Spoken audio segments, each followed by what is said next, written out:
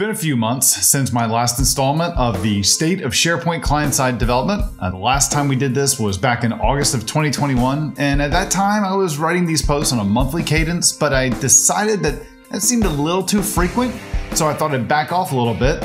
But now I'm thinking quarterly sounds good, but let's give it a shot. So here we go with the first installment of 2022. We're going to give you a winter update on the state of SharePoint client-side development. Got a bunch of updates around the stuff from Microsoft, stuff from the Patterns and Practices group, as well as 2 new community projects or community-based projects that I wanted to introduce you to. Hey, I'm Andrew Connell. This episode is also available as a blog post on Voitanos.io and as a podcast on Voitanos.show. Check out the description below the video for links to these other resources. It's been a while since I did one of these last State of the SharePoint client-side development posts. Like I said in the introduction there just a minute ago. I like doing these because it gives you, there's so much stuff going on in the SharePoint development world. I want to focus just on the client-side development side and of development that that so many of us are doing these days. And I really just wanted to highlight some of the more common things that a lot of us are using, different libraries and tools that we end up using. And this is not an exhaustive list. This is really just highlighting some of the biggest things. Hey, if you see something or you think there's something missing from this list, let me know. Just drop a comment and let me know, and just reach out to me so I can make sure I add it to our list of things that we keep track of. The idea here is that I want to give you a chance just to kind of get a quick little summary on, hey, what's new in this? And you don't have to sit there and check up on it all the time. Something you have to follow like every month, every single week or something. Instead, I really want to kind of roll things up like every couple months, and just so you can just get a really quick like, all right, I'm using that. Oh, look, there's some new stuff there I didn't know about. And so that's what my goal is in this installment that I do, this recurring installment that I do. As I said in the introduction, I used to do this on a monthly basis, but I found a lot of times it was just kind of just sitting around.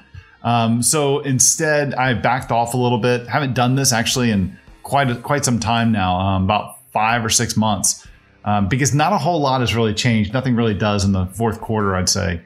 But there have been a bunch of changes to some things, bunch of new things that have been added that I wanted to highlight. So this is just giving you a way to kind of quickly get caught up on stuff. So the first thing that I think we want to definitely highlight here is the latest version of the SharePoint framework. So that's the SharePoint version 1.14. You can check out the previous post that I've written about this, or YouTube video and podcast episode. I think it was episode number 5, where I explain all of this stuff that we had and what's new inside of 1.14. It was a gigantic update. There were a lot of issues that were fixed, but we got updates to the SPFx Yeoman generator. Bunch of prompts were retired. We got a couple new project templates. And then Microsoft added in a bunch of things like new APIs for all component types, for preview APIs for adaptive cards, new APIs for web parts, new APIs for extensions, a lot of changes in the extension space, specifically around list view command sets. A bunch of updates to, as I said, to the project types. For web parts, we got automatic support for themes. We got a new API to render web-friendly images. They fixed over 20 bugs. They got rid of 2 APIs. They deprecated 2 more APIs that are going away soon. So, I mean, there's a lot of stuff they did here. So make sure you check that out. There's a boatload of stuff you want to take a look at here. The other thing that we've done, or that Microsoft has done an update to, or that I guess specifically the Patterns and Practices group has updated, and this is really spearheaded by Microsoft's Patrick Rogers and the MVP Julie Turner from Praxis, and that's the Patterns and Practices JavaScript library, or PnPJS. They did a big update a while ago, version 2, a major update, and that really changed a lot of like the public signature of the API around PnPJS. And what that did is it actually enabled them to set up or tee them up for version 3, where they're able to do a lot of changes to the plumbing of PnPJS to do a lot of optimization things, a lot of like speed improvements, a bunch of not just speed improvements to the library, but also in terms of the size of the different binaries and kind of rationalize and simplify a bunch of stuff. They pushed out the release version 3. They actually pushed it out on Valentine's Day, February the 14th of 2022. And then very quickly, somebody in the community found something, fixed it, and they shipped it the following day on February the 15th in version 3.01. There were a bunch of changes that they've made to this. There are a few things that, it's a major version release, so there are a few breaking changes that they did. But one of the big changes that they did here was around a global versus an instance kind of architecture. In the past, they had a model where you would create an instance of a SharePoint object or a Microsoft Graph object that you could use throughout the entire application.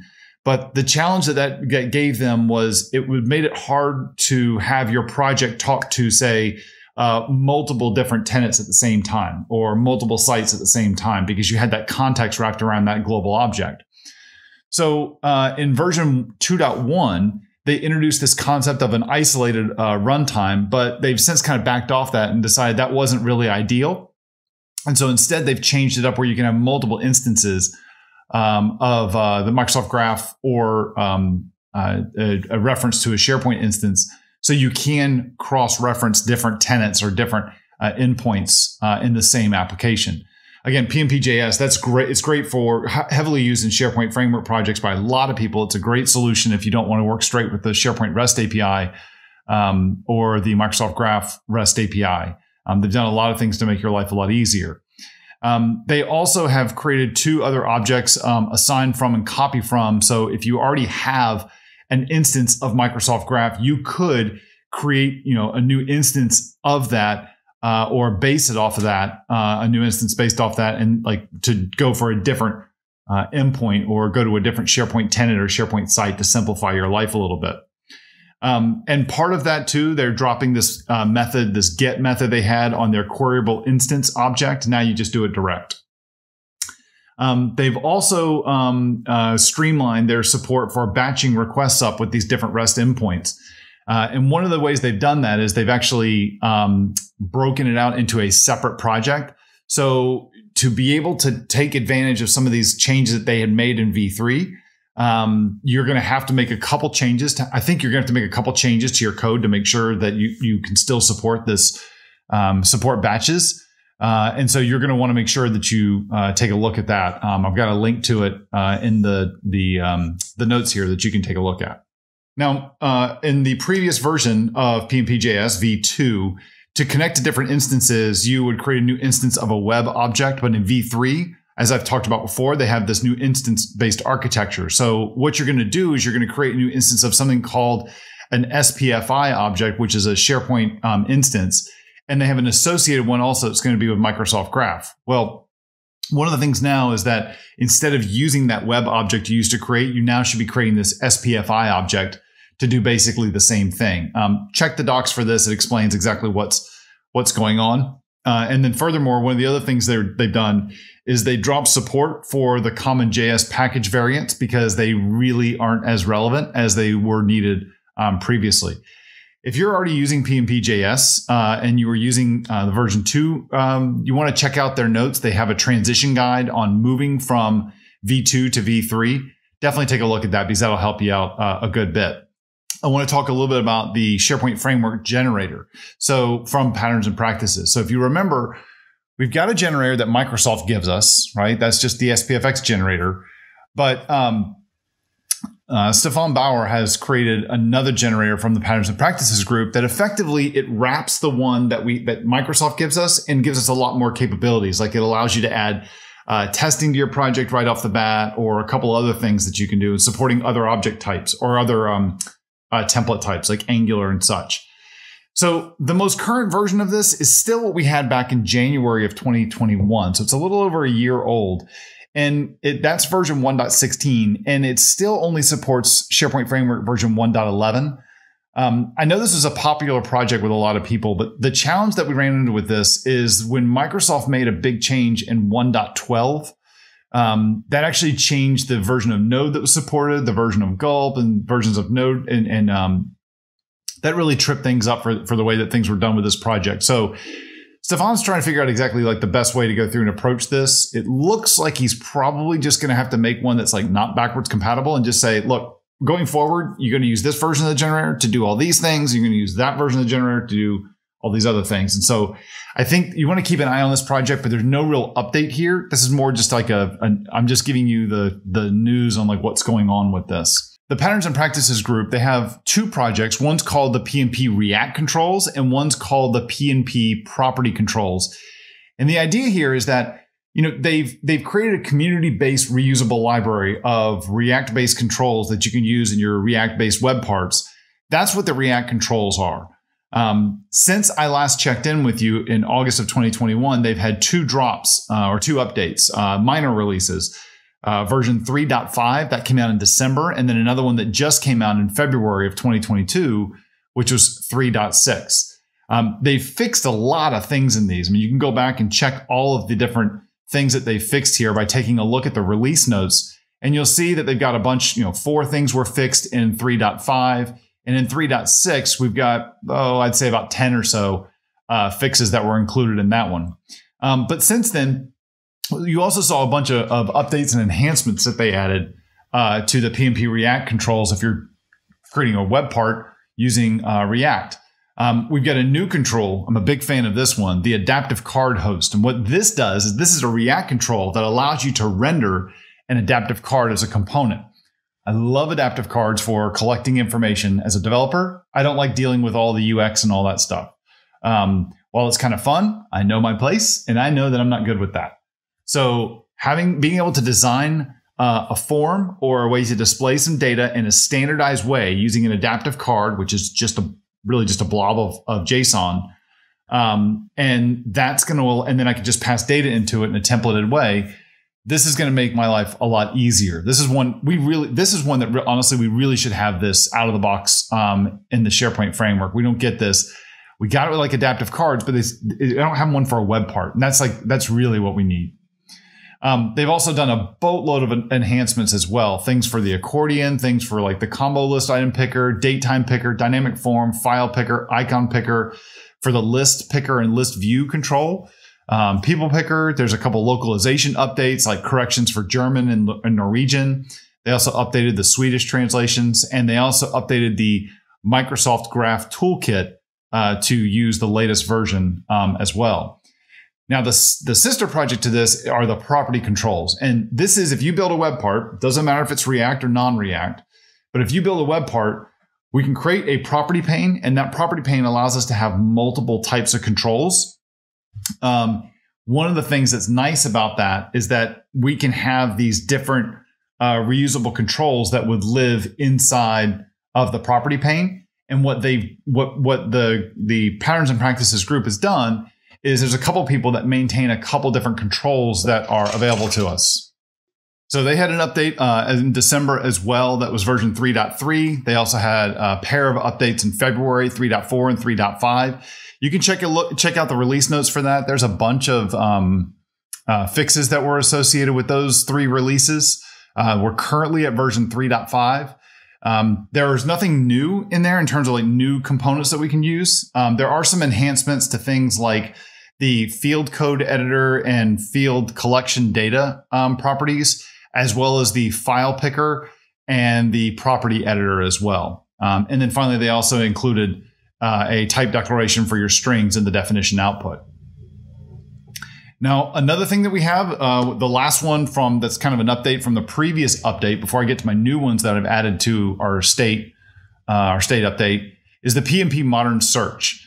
So this one is done. They've done a bunch of updates around this. They're still maintaining 2 versions side by side. We still got version 3 and version 4.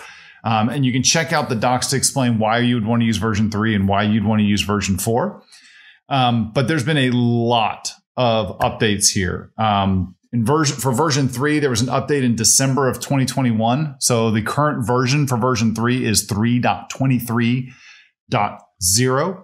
And in that update, really just saw a bunch of fixes around that. Things like removing a toggle control, fixing the edit experience if a query parameter is missing, duplicates in proposed suggestions, and changing a preview icon as well.